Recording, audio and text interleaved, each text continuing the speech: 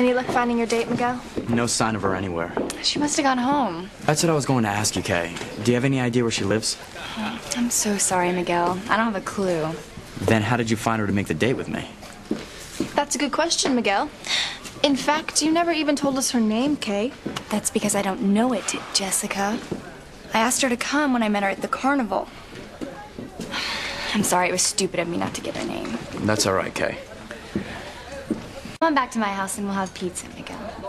That'd be great, Kay. Thanks anyway, but I'm gonna keep looking around. I gotta find this girl. You know, I'm not really in the mood for pizza. I'll come with you, Miguel. I'll come too. Really, Reese, you don't have to. I know that, Kay. But it is our first date. Oh, right. I know. Well, I'll help Miguel look for this girl. I've got lots of questions for her. Don't you, Kay? Yeah, a lot. See you later, Mom and Dad. All right, kids, have fun. Be home early. We promise. Bye. Have a good time. I don't get it, Kay. People don't just disappear. I know, it's so weird, Miguel. Check it out, Simone. Kay still can't accept that her date with Miguel is a total wash. It wouldn't be if it weren't for you, Jessica. How could you tell Reese your sister liked him when you know how much she likes Miguel? You have done so many mean things to your sister tonight. Hey, I wouldn't be surprised if that windstorm in the restaurant wasn't your idea, too. No way.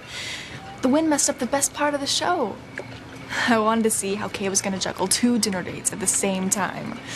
Now the only thing to watch is how she keeps Miguel from finding this girl he likes. Poor Kay. She is so crazy about Miguel. If he does find that other girl, it'll kill her. I'll help Miguel. Now, what was she wearing? She looked beautiful. You know, it's getting pretty late, Reese. If you want to take off, everyone will understand.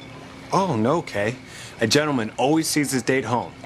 I wouldn't dream of leaving you now.